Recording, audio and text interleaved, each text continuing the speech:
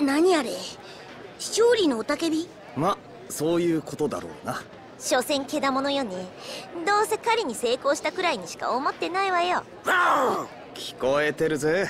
こいつだってこいつなりに色々考えてんだ。気悪くしてるぜ。何よ、いろいろって。自分が人間世界で催されている大会に勝ってどれほどの意味があるのかとか、そういうことをな。犬という動物がどれだけ強くて誇り高いものか、世間の人間に知らしめるいいチャンスだと思ってる。何？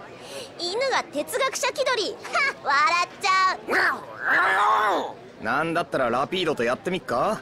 誇りをかけた一戦ってやつをさ。ちょっと、私はやんないわよ。こら、噛むな。引っ張るな。前から気になってたけど、やっぱり有利ってラピードの言葉分かってるよね。